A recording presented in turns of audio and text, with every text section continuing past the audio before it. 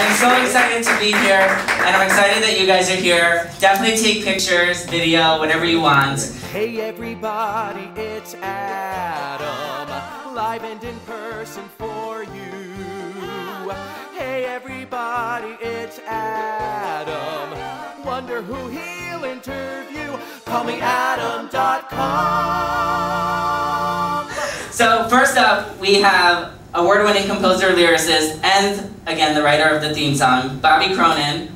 Bobby, come on up. Yeah, because I want somebody to cry. I want my Oprah moment where somebody cries, and I'm hoping it's going to be you. I almost got you to cry in our last interview. Yes, you did. I know. So, my mother was like, Bob, you're almost crying. I'm from Boston. You're almost crying. So maybe Bob. this one will put you over the Maybe. edge. Let's see. So another one of my favorite songs of yours is Daybreak, which is all about looking forward to the night ending and a new day starting. When has there been a time in your life where you just couldn't wait for a new day to start because the day you were in sucked? I hate you. I love you. That's why I'm doing this. Well, I can tell you I wrote the song because of where I was in life. I was living in Chicago with my partner who was Fiyero in Wicked, and it was gray every day, and I hated everything. I hated everybody. I was far away from home.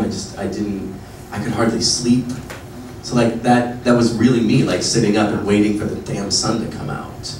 Now fast forward, I don't know, I guess my dad's death would be, that's always the answer for anything. Yes. Dad's death, and show's over, everybody. Thank you very much for coming. But yeah, no, my dad, it took him 4 years to die. All right, well we're gonna switch gears, because I don't want to keep it on it. I didn't cry. No, you didn't cry, which sucks. But another time. Another time. That's good. No, I can't do it. No, you can't. You can't. But I'll get you one day. One day you will cry in front of me. So we're gonna bring up singer, songwriter, expert whistler, Broadway performer, Lauren Elder.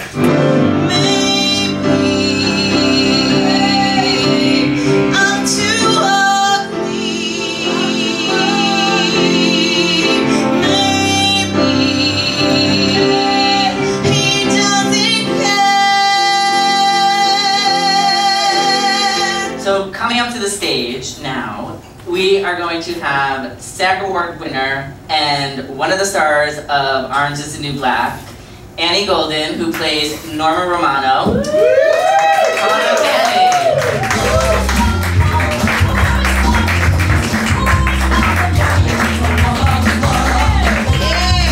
Yes, Woman's World, Lauren Elder. Yes. Hi. A little Woman's World, beautiful Monty. Of course. Only my favorite show. That's where we met. Oh, that is where we met. Yeah. I'm so thrilled you're here. Were you the stripper that opened the show? I sure was. Okay. That's right. You remember that? You know that scene. This is That's called right. Bearing It All with Adam. That's right. That's right. But nobody wants me to bear it all. So we're gonna keep I it beg close. to differ. Show hands.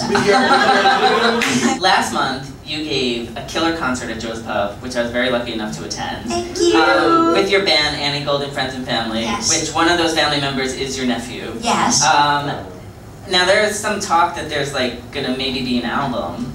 Well, you know, well, I'm not saying that there is talk. I'm saying there should be talk that an album should be. Oh, thank you for saying that. Yeah. It's just like when you've been doing this, as long as I have people go, so what have you done? You've done so much in your career, Ms. Golden. What have you not done that you would love to do? And now I'm just saying it. I'm saying I've done original cast albums. I've done singer-songwriter. I've written songs. I've fronted a band. I've been guest soloist on other people's composers, you know, compilation CDs. I'd love to do a CD of my own songs. So that's what I'm putting it out to the universe. Yeah. Put my name on a sticker and I'm putting it on there. Yeah. By our next interview, I want firm stance that it's being worked on. Okay, let's put it out there, all of us. Woohoo! Yes. All right. I think it's time to introduce your very good friend. Oh, yes, please. So, this is two-time SAG Award winner, who is also on Orange is the New Black, who plays Anita DeMarco. She has also starred in Nonsense and everybody's favorite music video, Love Shack by the B-52s. Yes. And everybody's favorite cult film, Showgirls. Let's welcome Lin Tucci.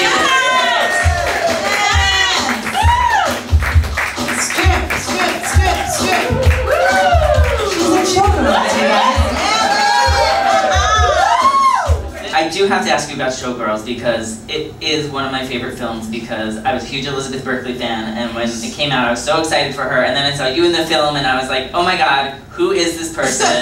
And what story can you share about your time making the film? But it was a great experience. I mean, thank God I was the comic relief. I did not, and Elizabeth was an angel. She was a sweet, sweet girl. She reminded me very much of a dancer's discipline, and she was on, she was always very much Johnny on the spot and just great to work with. Underneath those dresses was an armor of cables, cable wires. So there was actually, I had to get into this cable wired dress with bladders underneath both breasts. And when I would do the catchphrase, ha ha, they would watch my chest go up. There would be this wire that went underneath, all the way down there, two guys. It was almost very antiquated. You thought they would be more sophisticated than this. But they would be popping air, like it was like a cartoon, like a Walt Disney cartoon, yes. And the air would come up, and the bladders would push them up, and the dress would come down, and I would do the ha-ha, and that all on television, on the movies. Yeah. And that really didn't happen. But the good thing was they gave me one dress, and one dress went to Planet Hollywood, I think, and the other one, I don't know, they cut it up and used dishcloths. All right, well, since I have both you and Annie up here, we have to talk Orange is the New Black. Yes. How many of you out here watch it? Yes. Okay. Season 6. Yes. All right, this next question, I have a favor to ask you guys. Do you think you could answer it in character? Yeah. This is going to be the best for you, because you don't speak. But, so with the popularity of Orange is the New Black, how do you feel your career has changed? Yeah. A lot of people know me.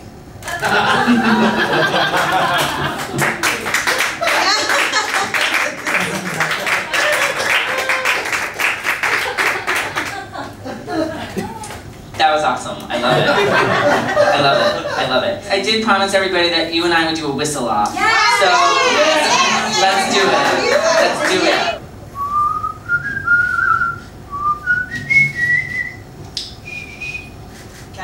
Gotta work out this mic. Hold on. Yeah.